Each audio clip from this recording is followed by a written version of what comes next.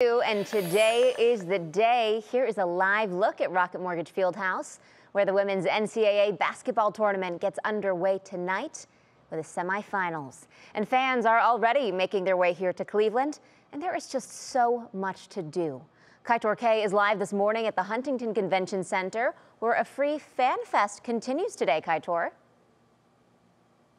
Hey there, Isabel. So right now there is a fresh sort of excitement just boiling over in downtown Cleveland. I mean, it's one thing to be watching the Final Four, but for Cleveland to be hosting it, I mean, that's just basically an excuse to party all day. And speaking of parties, in just a few hours, Tourneytown will be going for the second day here at the Huntington Convention Center.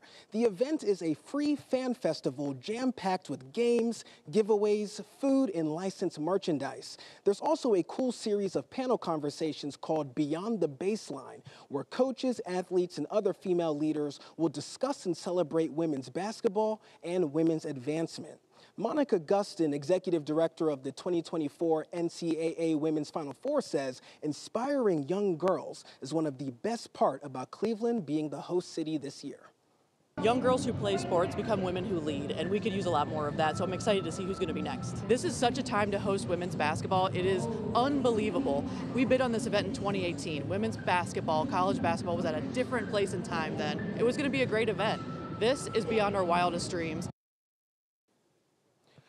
Tourneytown runs from 9 a.m. to 5 p.m. today, and the first game of the Final Four between North Carolina State and University of South Carolina tips off at 7. But first up, coming up at 5:30, we are going to be doing a live interview with a spokeswoman for NCAA, and we're going to chop it up a bit more about how this tournament is going to change Cleveland basically forever.